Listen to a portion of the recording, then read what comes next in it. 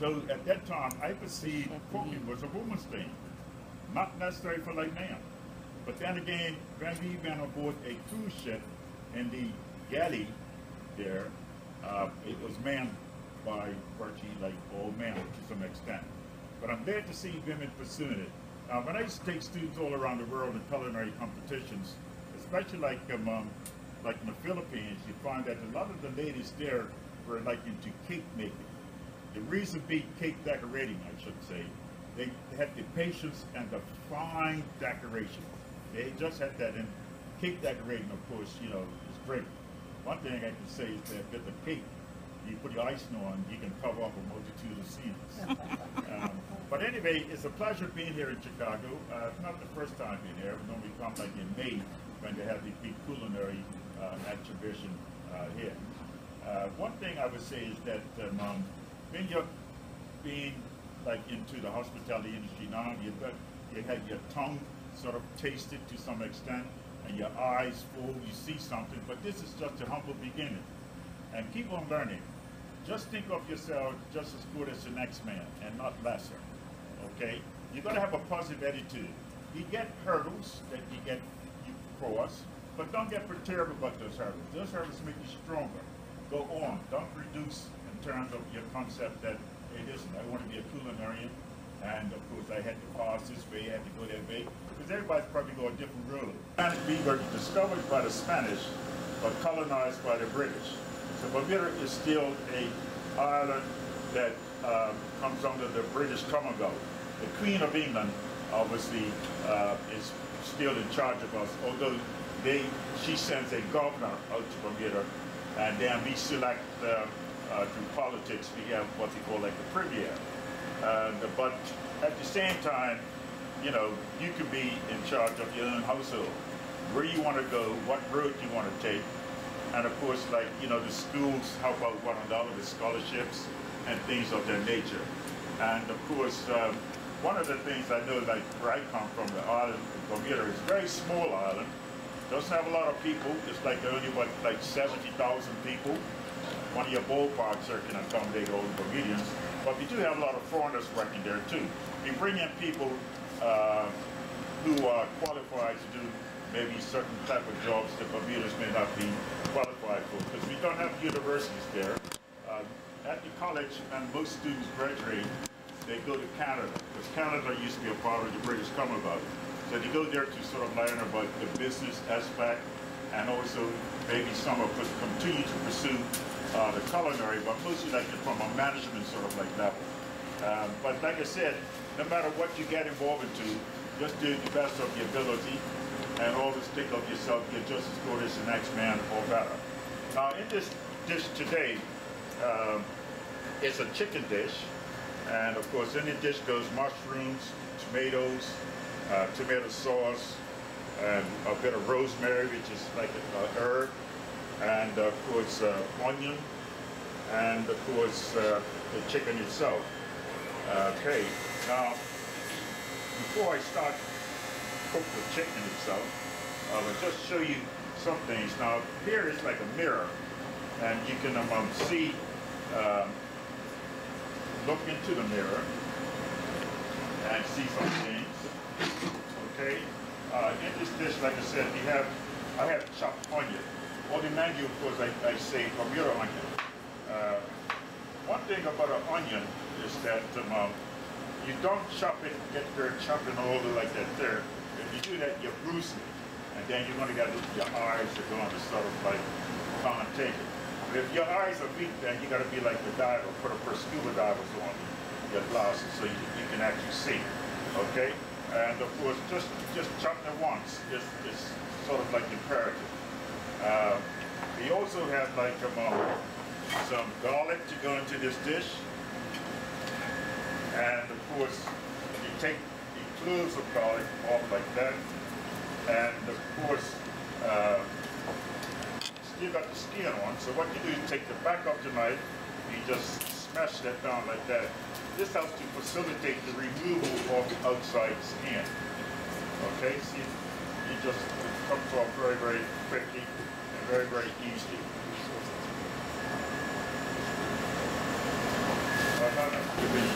garlic, you know, you want to probably find out where it's into what the case may be. But garlic also goes out in a lot of dishes. We have some nice fresh mushrooms, and of course, we're just going to slice these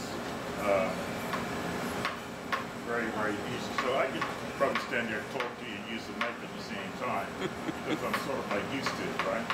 But then again, you cut yourself, that's a part of the trademark in terms of like dealing with slicing and using a knife. I just want to show you something that you don't see hardly any now. I'm going to take a small knife like this here. Yes, ma'am. You want to adjust it? Yeah, right there. Is that better? Come on. All right. That's okay. That's okay. Is that good? Is that good for everybody? All right, I'm just going to take this mushroom. It's very seldom you see this type of art nowadays. So take a small knife. What I'm going to do is like almost carve this mushroom. And this is more like classical sort of like garnish for a dish. I'm going to make it almost look like a star. See, you take that and you're putting incisions into the mushroom at this stage. And this will be cooked into some butter and slightly sauteed. Okay, see? Can you see the indentations like into the mushroom? And then I can take my knife and just make an indentation in the top here to form like a star.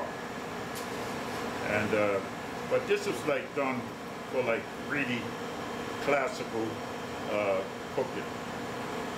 Okay, see that?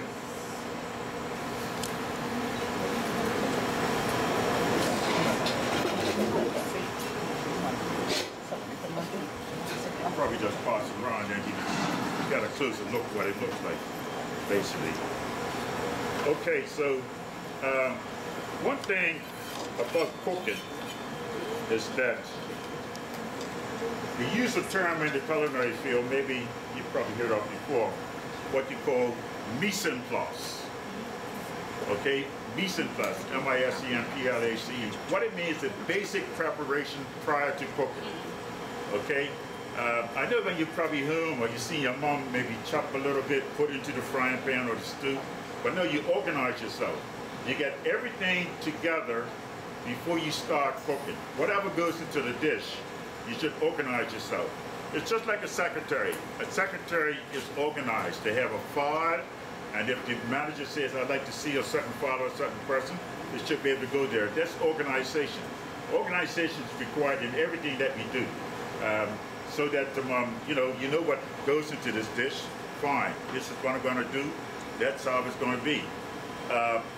We also have some tomatoes into the particular dish. And these are nice Italian tomatoes that just chopped up. You can also, what you call blanch tomatoes before you use them. What I mean by blanching is put them into hot water, and then you put them in cold water, you remove all the skin, okay? These are nice Italian tomatoes. You have a lot of tomatoes now. I'm not sure whether you know about like tomatoes and some fruits, especially like bananas. They gas them now, okay? I don't want to turn you off for food, but what happens is that they pick them and they're almost like green, and then they put them into like a chamber, and they add gas to them, and that's what, like if they had to ship them from the United States to Bermuda, they're like green, but once they put into the chamber, by the time they arrive, they are actually ripe. So sometimes when you have a tomato in your hand, that's why it feels so firm, or some of the bananas that you get feel firm. You can only throw it up against the wall, it doesn't break. But what you can't beat is something that is being ripened by the natural sunlight. That's a good source of vitamin D. But the only problem is that it doesn't last longer than something that's being gassed. Okay, so in this dish, the onions, the tomatoes, the mushrooms, and we have the garlic there. And then, of course, we have some nice fresh rosemary. As a matter of fact, this grows like almost wild in Bermuda, and you find a lot of people would pick it and put it in a pot and boil it down and make like a herb tea. And you know, a lot of the actual ingredients like herbs grow wild throughout Bermuda and different parts of the world. And you used to find that maybe like your grandparents would pick over that stuff and boil it, and that was used as like herb teas. Of course, now you go into a supermarket, you'll probably find a whole shelf of all kinds of teas. It's unbelievable, but that's the way life really is. Okay. Now, apart from that, you need to get the main protein item, and of course that is the chicken.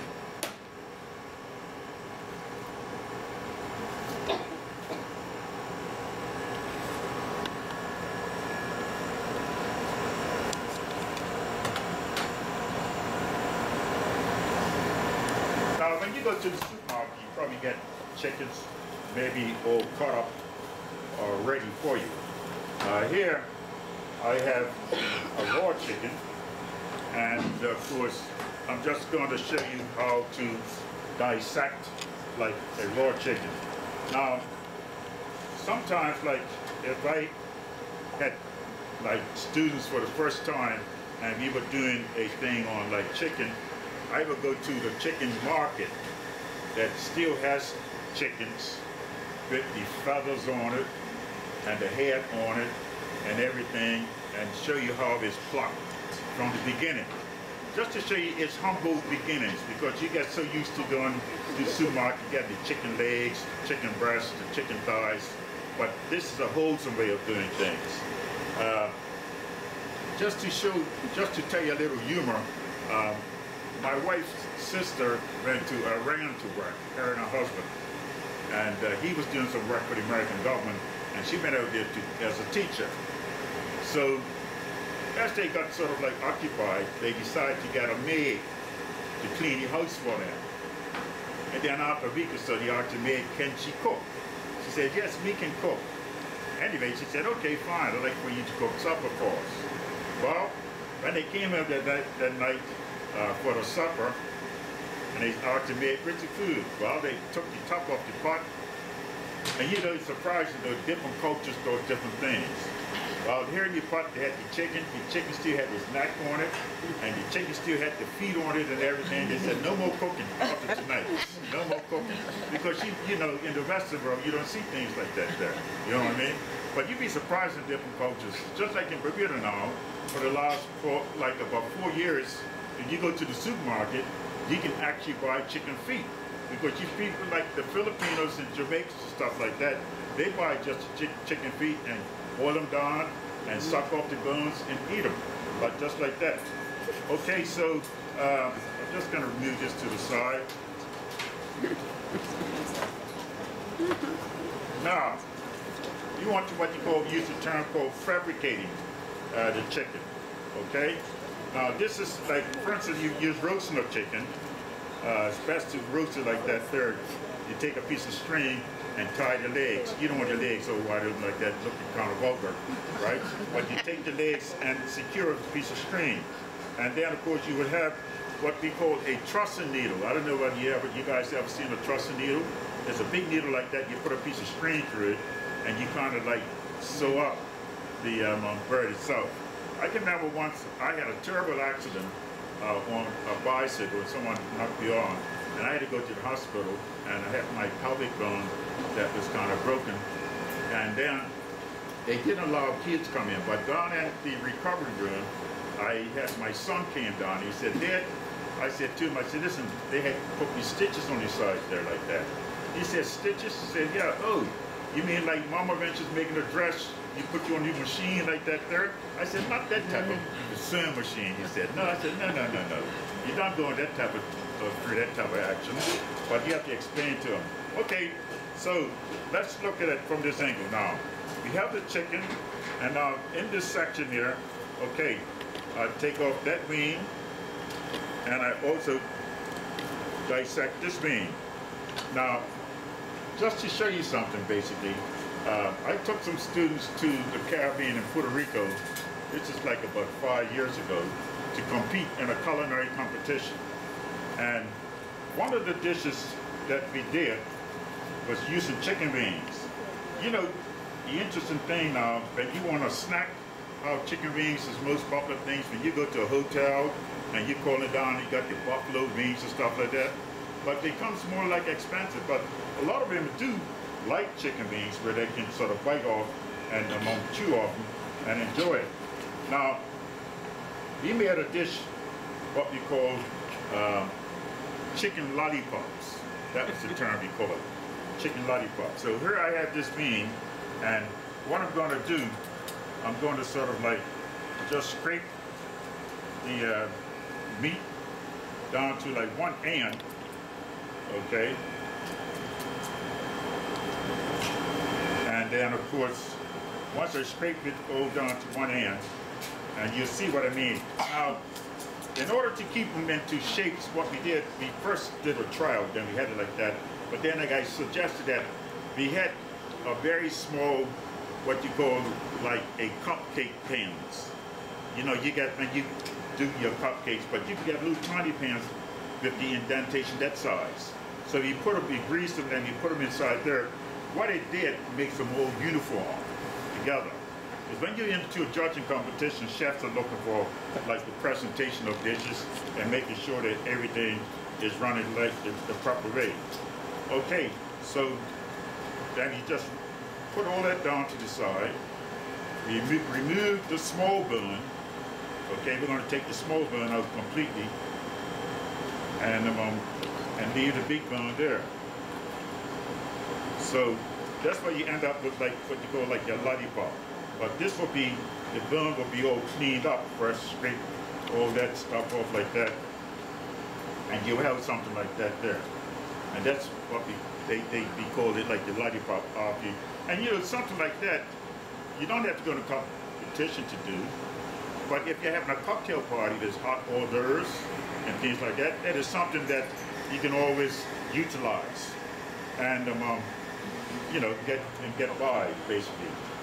Now, after you got the wings off, and okay, then we hold the chicken like this here, and we're going to cut down through here, like the joint, and then you got a ball and socket joint there, and you can just like break that basically, but and you cut that leg right off. So that's the drumstick and the thigh. Okay, so just fold that again. And break that ball and socket joint, just like that. Okay, now, just move some of this stuff to the side for the time being.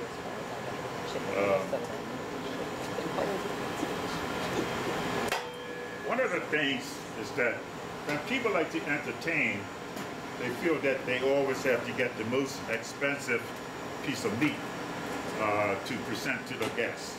But what's wrong with the chicken leg? Okay, now I just want to show you something is that you don't have to sort of like roast the chicken off like this here, but if you ever tried like deboning a chicken leg, okay, and after you take the bone out, okay, the center bone out, you can stuff it, put a nice farce, what we call a farce, which is a stuffing, and then, you know, roast it off, and then of course you can present it to your guests and say, oh, she's being very cheap. She gave me a chicken leg for dinner. But then again, when they go to cut into it, they're going to find that there's going to be no bone there. So really, you don't have to go out and buy like, you know, beef tenderloin and stuff like that there just to satisfy your guests. You can use like sometimes the cheapest thing, but also making it sort of appear very, very, very attractive. Okay, so what I'm doing here, taking out that center bone. Being I got the whole chicken here, I just want to show you in terms of like how versatile you can become and using the chicken itself. And then of course, like with the bones that's left over, you can boil it down and make a nice chicken stock. because the stock is so imperative in cooking. That's how you make a good sauce from a good stock. And it's just like when you're boiling vegetables, sometimes you throw that liquid away, but that can be classified as a nice vegetable stock. And you know what I do when it comes to like a stock, especially like for the household. If you have like in your house, you do have an ice tray. And it's not wrong with taking that liquid and put it into an ice tray, and once it sets, you have different cubes. So families normally have a small amount of stuff to use. So you can take 1 or 2 cubes to make a sauce, or whatever the case may be. Although this time of year, which is winter months, then you might need a lot of stock to make yourself a nice pot of soup. And there's nothing wrong with like having a nice pot of soup. Okay, so I'm pushing all of the flesh down to the tip of the chicken. I used to do several TV programs, and I think the lady must have didn't see me sort of like push it all down like this here. So she called me back and said, "Oh, Mr. Ming, you're not only a chef, but you're like a magician also." So what I mean is that here we have the meat down there. It does look derogatory, right? So if I just take the back of the knife and I'm going to cut that out, and then here I go. Hopefully, should be able to get it back. So the leg is back again, right? See that? You got back the leg.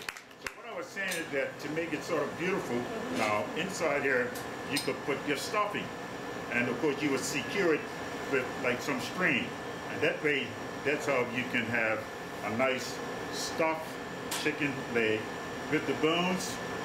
Okay, you can always keep the bones, and of course the bones make a nice chicken stock. Okay, so you see there's no, that bone, I took the bone out completely, and of course that's how you go about doing things like that, like in sections, so that you find, once you find the joints, then it's easy to sort of like cut through. Okay, we get the other part of the chicken. Now, here you have mostly like the chicken breast. Okay, but if I was making what you call chicken a la Kiev, which is like a Russian dish, you take the breast, and then you put butter into it, or you can take ham and cheese for it to be golden blue. Okay, that's the whole breast, but I'm not going to use the whole breast, so I'm just going to cut down 1/3, and then still find the joints here, where you just cut that through.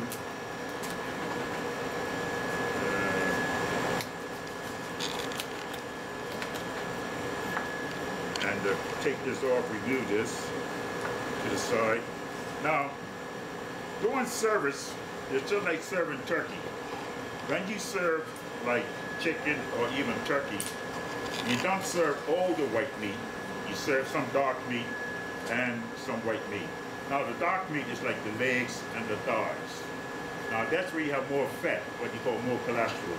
That's why you find that chicken breast is more expensive than buying like a chicken leg. Okay, so I just put that one aside, then I just take this right off. Now, when you cook or fry the chicken, okay, I'm just going to cut this right down, there like that there, and pull this off. Okay, so this is like the carcass again. When I first got into like French cooking, they used to keep the carcass and fry that off. That's when they used to have like silver service. Okay, you hardly see silver service now with the way they're going around the spoon and stuff serving. So you used to put this on the bottom of a tray, and then you pile all the edible stuff on top of that, so it's kind of raised to some extent. But that type of service was good, but it was very, very, very expensive. Okay, and then of course, I meant to tell you before when you roast the chicken, you normally remove what you call the breastbone. That's where we call like the good luck. You ever got the bisbone and they try to break it in half and say who gets the biggest part gets is good luck and so forth? Yeah. Okay. And just snip this in half like that. Okay. Now, I don't know how everybody's. I'm thinking I'm gonna have to send up to KFC to get some more chicken because since I got so many people here, I don't know how I'm gonna share this. Anyway, just let me dry my hands there. And of course, what we're gonna do is seal the chicken. We have to seal the chicken. And when you fry a chicken or seal it, saute it, you don't have to put all the chicken in at once. What I'm saying is that you cook the dark meat first, that's the legs and the thighs. You cook all that first, okay? The chicken breast doesn't take long to cook at all. The chicken breast doesn't take long to cook.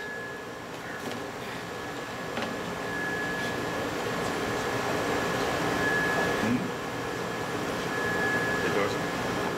So the other big one I had earlier is working.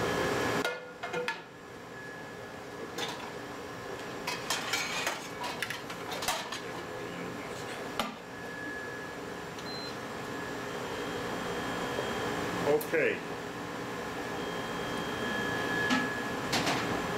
Just put some cooking oil in the frying pan. Now, I'm going to take the chicken and put it into some seasoning flour. Okay. All into seasoning flour there. And then we're just going to sort of mix that up like that. Of course, if you're home, you might put it in a brown paper bag and shake it up and down.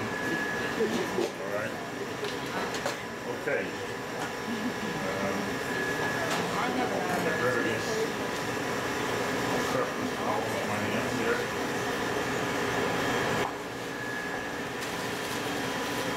And just clean up my cutting board. So I did the vegetable first, so I don't have to put them on the board with the raw chicken, so you don't get a cross-contamination. It's so imperative that you use hygiene to the best of your ability when you're cooking, so somebody doesn't really get sick.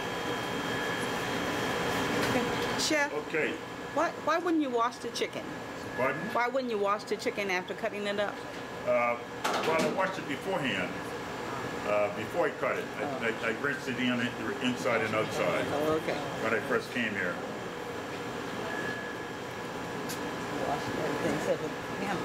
But certainly, some people would do that after they cut it up and still rinse it. But then again, unless you cut it dry before you fry it, you'll get a lot of splatter all over the place. Okay. So we're just going to try to get this up and running. And then I have a pair of tongues there to take the cooked chicken out. So this should get up to like about 375 or 400 degrees, so that when we put the chicken in, it would have like a nice color.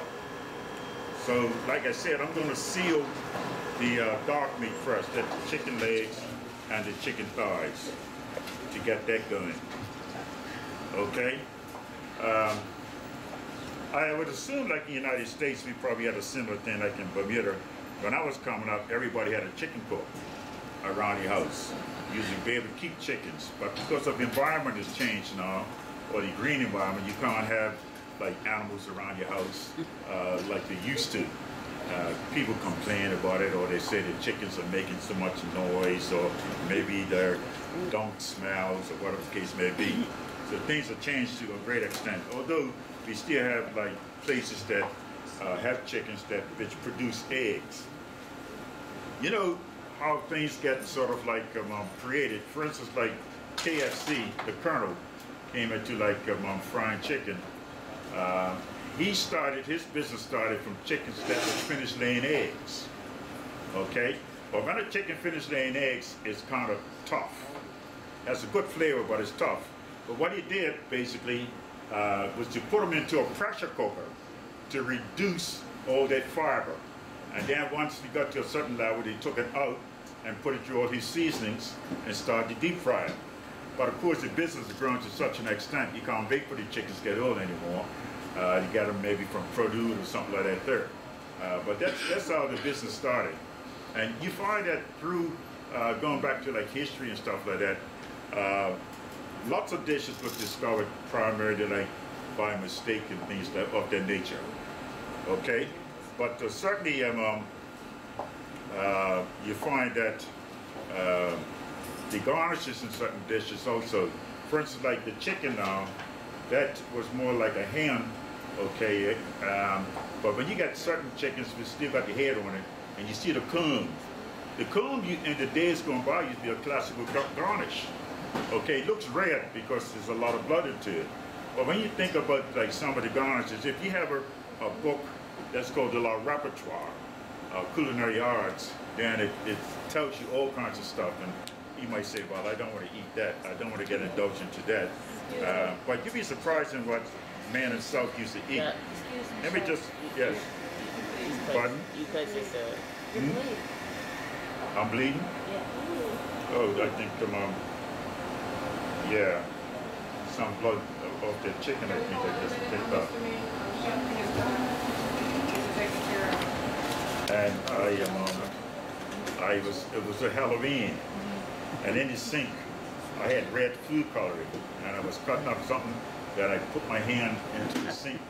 With all the red food coloring came up, I said, oh, Davis, I cut myself. Oh, can we take this to the hospital? Can we take this to the hospital?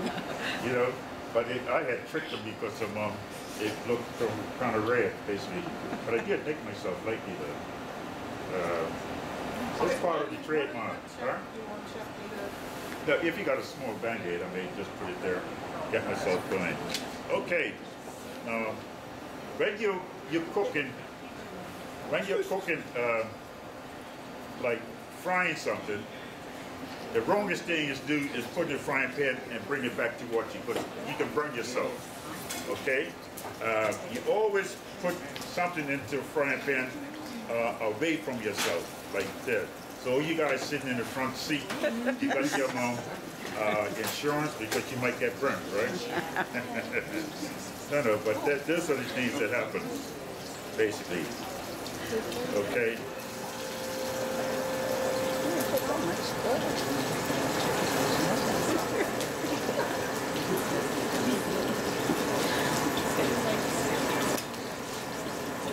So you just put that in, and of course the skin side down. Okay. When you are cooking something, obviously the presentation side always goes down in the pan first. That's how you put them on. Put on a plate upside down to get these going.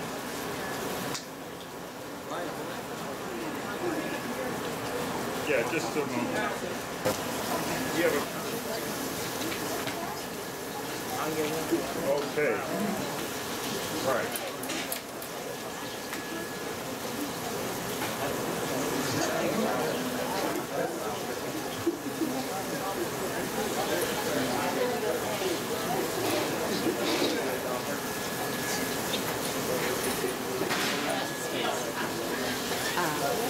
No, I have plenty of space there. This is one that always runs out. So you normally get like two types of like the chickens, like a Rhode Island red chicken, and of course the Leghorns. And one gives the brown egg, and one gives the white egg. Now some people like to use brown eggs more than they use the white egg. But in reality, there's no difference in the nutrition value. It's just psychology that some people believe that the yolks in a brown egg are much more sort of brighter. Now, if you're using duck eggs, you find that duck eggs are not put like on a breakfast menu and eaten because they have a certain amount of bacteria. But you find a lot of people put them into cakes because it takes a longer process to cook, and you find that the bacteria would be sort of like gotten rid of. Like in Oriental cooking, they use a lot of like chicken yolk into certain soups and things like that. And of course, if you travel around the world, you'd be surprising that different things you'll come in contact with. I think on most people's agenda when they're traveling, they like to try the food of their country, so that you find out how this goes down, how that goes down, and so forth. It's just like when you come to different types of soups. You find that every country has a classical soup. I know like the United States, you're known for your clam chowders, the New England and the Manhattan chowder. In Bermuda, we have a fish chowder that is served with like black rum and sherry peppers. So you do have some condiments. In Japan, they are famous for a shark fin soup, using the fins of a shark. But the soup is very expensive. It's like cost you like about $40 for a bowl, and it's just unbelievable. And in China, they have a bird's nest soup. And of course, in England, they use like an oxtail soup. Okay, so she got some more oil in there. So now you put the chicken breast in very gently. And of course, we just let this saute through.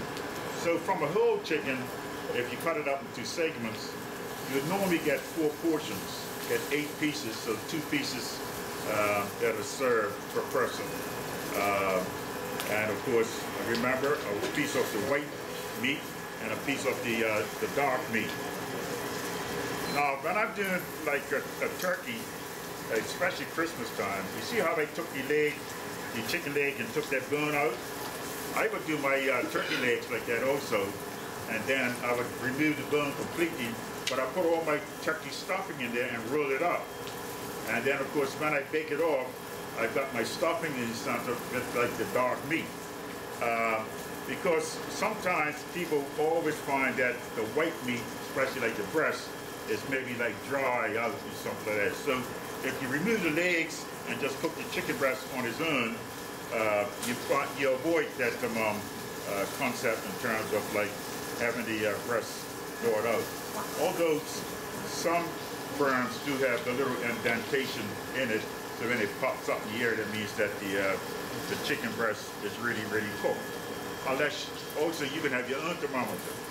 When you get like a 260 internal degree of temperature, that means that the heat has reached the center of the bird. Now here is probably hard to see, but like on this piece of chicken here, there's a little blood that's coming up. What that tells me that the heat has reached the center in terms of like this piece of chicken, and it's probably like time to turn it over, okay? And that's just to denote, like, if you're doing like a steak now, and you want to get it like medium rare, well done, of course, it's no problem. But medium rare or blue, you ever heard of a steak blue? Well, that means it's just been popped in the pan, one side, and turned to the other side. It's almost like raw.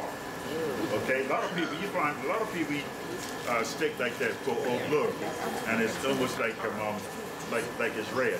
That's real classical sort of like eating. I know out in California, when like the ladies used to go, like the actress used to go to certain places, get maybe the hair done or fingernails done and stuff like that there, they used to serve them like champagne and classical food. Maybe escargot, okay, that's like your snails. And foie gras, which is something you hardly see much now, but it's very expensive type of stuff, and smoked salmon. And while you're sitting there waiting, reading the magazine, they will serve you that classic sort of type of food. And of course, when you look at a menu nowadays, it's very rare you would see like foie gras. Foie gras is the liver that comes from like the goose. Okay, they fatten the goose up and take the liver and make what you call a pate out of it.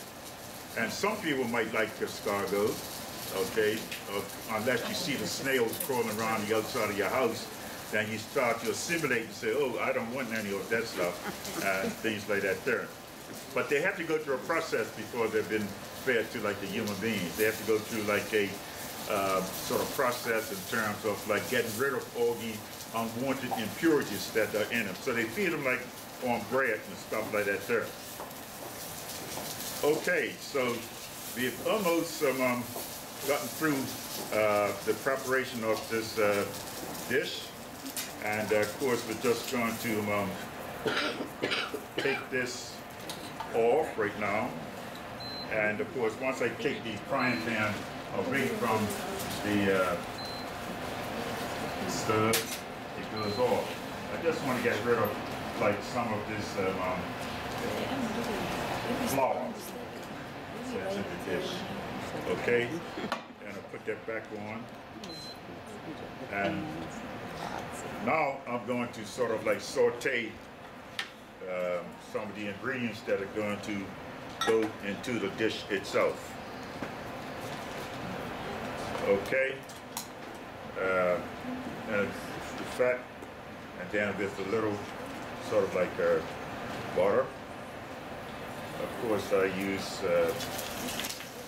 you can't believe it's butter. And so you see how that's starting to work itself away there. Okay. Well, we're going to add saute onion. Okay. And the garlic.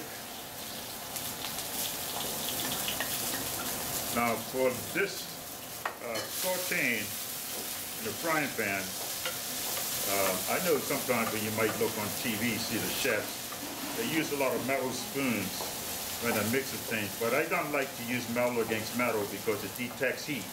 It's always good to use like an actual spoon, a wooden spoon to detect, to saute, and a wooden spoon is not going to sort of like get hot. Okay? Okay, so we got that in. Then we need to add some of the rosemary, basically. And we're going to add the tomatoes. You're going to get some moisture from that. Going to saute. Now, one thing, like in the classical cookery, like the French, you find a lot of dishes are named after people, like classical people. Could be a singer, an opera person, or performer, and it's like we have a soup made from cauliflower, but it's called dewberry. It's because Madame Dewberry was an opera singer, and she always had her hair into like a big sort of donut in your back, and it kind of was the shape of like a cauliflower, head of cauliflower, and that's how you get some cauliflower soup. Although that's not the French for cauliflower, because chou-fleur is the French for like cauliflower. But you do have, you know, different names after renowned sort of like people.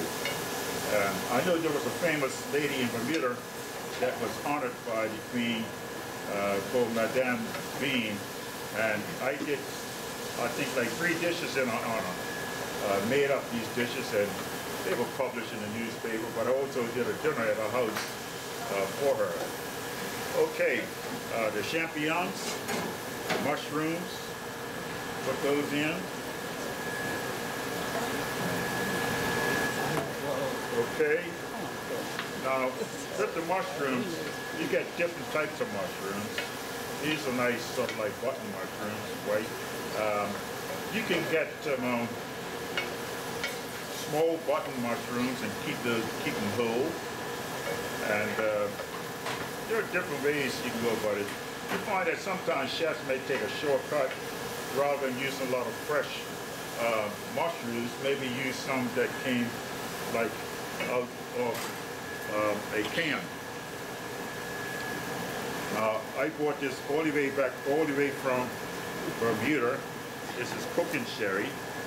So I'm going to add some of this just to add to the dish.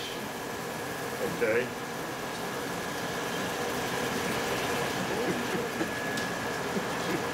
Because in classical cooking, when they had like a lot of silver service, you used to find that the waiter used to cook different dishes at the table of the guests. And especially like crepe Suzette, which is a dessert type of dish, very thin pancakes. And that used to come in handy. And of course, a very thin steak called steak Diane. And it was flame at the table. Okay, now let's see what we're going to happen here. Got some tomato sauce. Okay. So you go in the shop and get your ragu, take a shortcut, you know. That's how things come up. So this has to come up to like a boil. And once it comes to a boil, then the chicken almost goes back into the actual dish itself. Now, some of you may watch TV and see all the chefs on TV. Of course, some of you would like to be like the chef you see on TV. But then again, you don't know how long that individual's been cooking. When you see them there, you know, they could have been cooking for like 20, 30 years. But you just can't become like a chef overnight. More you practice, it's more to your benefit. And if you get involved into like culinary competitions and stuff like that there, it's great. You get a greater exposure when you're out there in the field seeing how other people do things. And yet you may not sort of like bend the marrow or whatever the case may be, but you bring back a lot of ideas about how you see other people do things. And that's what strengthens you. That's where it takes you to another level. Because you can have all these certificates you want put on the wall, but those certificates really got you on first base. But then you gain the practical ability is what is going to take you to like the next level. And that's what it's all about like in the culinary field. Okay, so that's starting to sort of come to the boil. And of course, I get as many pieces as possible into this saute pan. Okay, and see what transpires. And now, of course, we'll have to let it sort of like simmer. Okay. Let that sort of simmer. Actually, it should have been put like in a casserole dish and put into the oven to finish its cooking. And if you're making like, you know, a large amount, then of course that would be a more practical way of dealing with it. Okay.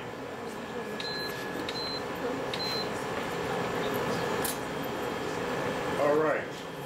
Anyone interested in sort of like asking any questions, anything, or you okay? Just ready to sort of feed your taste buds, right? Trying to get your teeth into a piece of the pie. We have a question over here. Yes, madam. What's the name of the dish? Oh, sauteed chicken Bermudian. I mentioned in the earlier stage that Bermudian was the guy who discovered Bermuda, and I sort of created a dish like in that honor, Bermudian. Although Bermuda was discovered by the Spanish, but colonized by the British.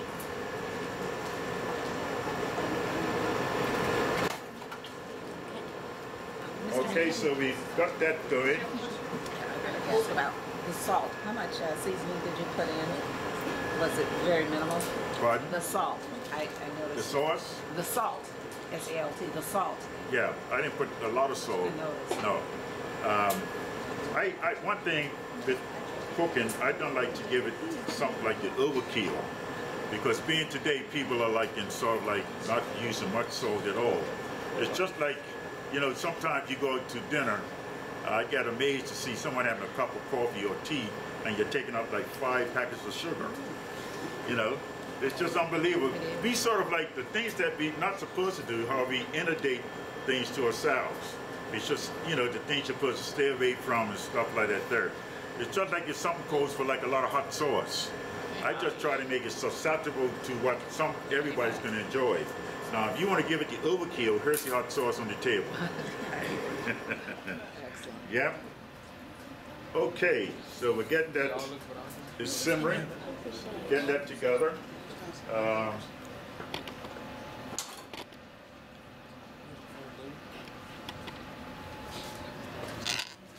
Fill up a plate with a lot of garnish. So what I'm going to do here, I'll just make it like a flower and just take all this here like this here and wind it back. So you have yourself something like a rose.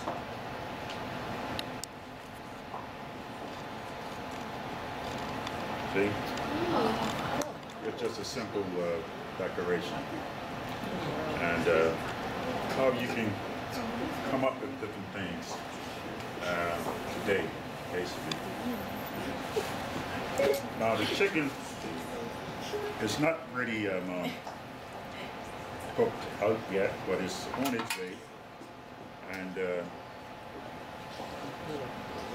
just turn that over and see how things are going. Now, a spoon with a little water, just to do a taste.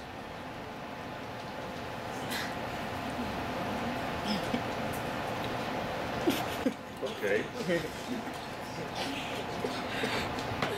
Yeah, it's cool. So well, you guys, that's the official tasters, right? Pass the spoon around. Okay. Just let that simmer. Now,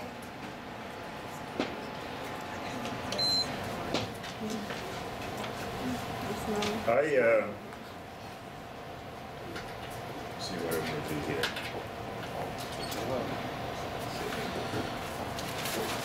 Okay.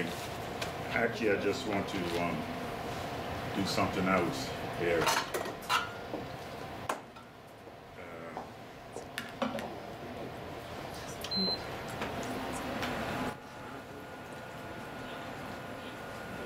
Just wanted to, being I was looking at the time frame, and just to show you an alternative also.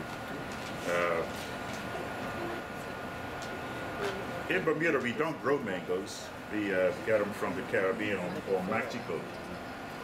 Lots of mangoes. And mangoes are delicious, you know, especially like during the summer. We get mangoes this time of year because they come from like Mexico. And of course, Mexico's lovely, lovely mangoes. And sometimes the prices vary. Like in Bermuda right now, a mango is like $1.95. But they do vary in price. And these is what we call like a type of brothy mango, which is nice and juicy and delicious. So I'm just going to do an alternative dish at the same time while I'm here, although I didn't mention that, but I just thought I'd probably use some of the chicken. And I've chopped up some mango and put that sort of like into the frying pan. I should have had just a small amount of like stock, just to add to it, just a small amount of stock. But instead, I don't have any stock, so I just add some of this stuff to it. And then if I had an open flame, I could tilt the pan and then you see all that catch on fire. Okay, but obviously that's not going to work right now.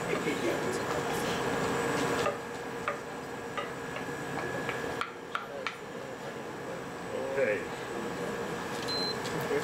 All right, so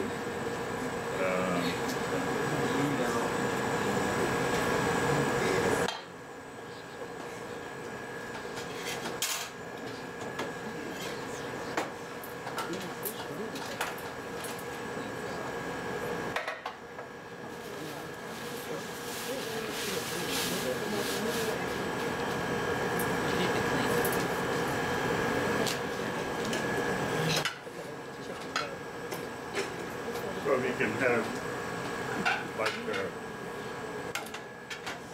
plate presentation. Let's say for instance that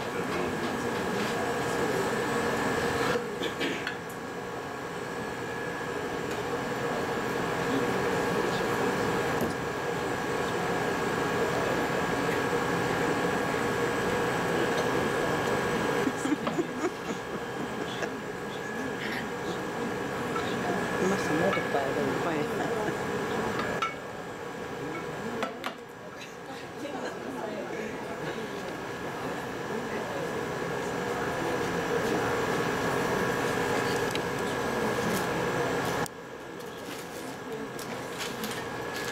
I have some potato here, what we call duchesse potato. It's just like kind of like when you're using like a pastry bed, you always like bring one part down, so it makes it easier for decorating. If you just hold it up on top, then you're going to get it all over the place. So you put the stuff in like that, and just use this like for just to boost the dish up. So then I can pipe a little rosette there, and then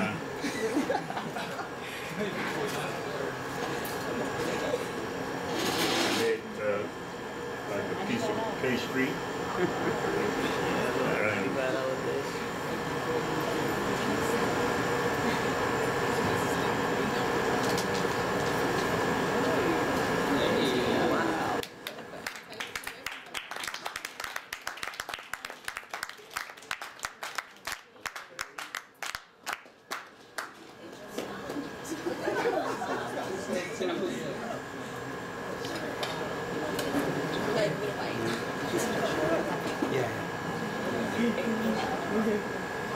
Yes, it's fine.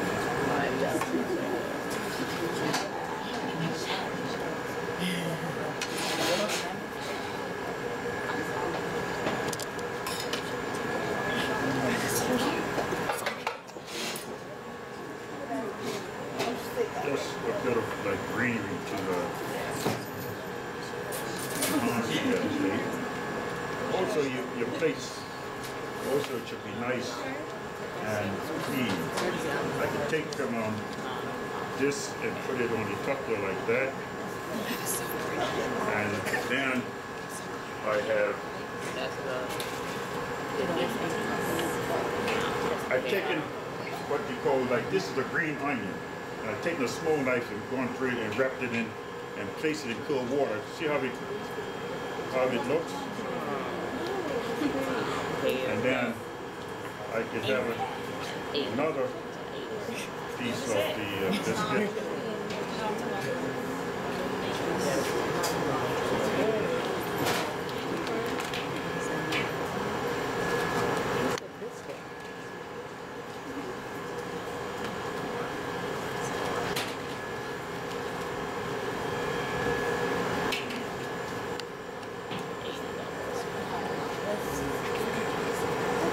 And of course, you always make sure that your plates are nice and clean. So,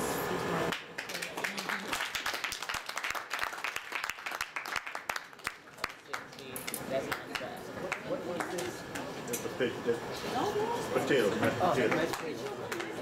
Wow, that's great. Yeah, you start. Okay, every little bit in the culinary field helps, you know. One thing you'll find that sometimes, like when your mother is at home, she's creating dishes herself because she's using whatever she's got in the fridge, putting together things. So that's what it's all about, being creative and using things, and especially like in Bermuda, like the things that we grow there, we try to use it in other dishes. First, like Sunday morning, a fabulous dish in Bermuda is sold fish. Okay, what you call bacalao. So we use the foods that go with it, like you have an avocado pear, a boiled egg, and a nice fresh banana. Because those the things that grows actually there.